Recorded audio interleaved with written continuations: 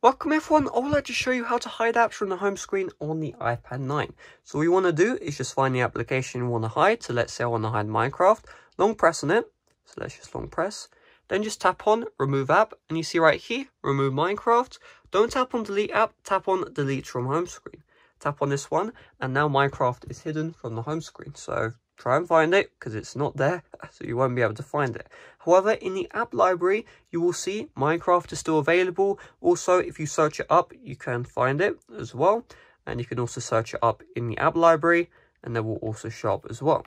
Well, if you want to add Minecraft back to the home screen, what you will need to do is just long press on Minecraft. It can either be in, one of these folders, or you can just search it up. So if I just search up Minecraft, long press, then drag, and then just release, and you see Minecraft is back on the home screen. Keep in mind, if you're removing that from the home screen, there is no way to also remove it from the app library unless you outright uninstall the application. Just keep that in mind. So hopefully this video did help you out. If it did, make sure to smash like, subscribe for brand new. Check out my playlist on the end screens right now for 100 tips and tricks on the iPad 9. There's definitely something brand new there, so I recommend you check that out. Thanks for watching. See you guys later. Bye bye.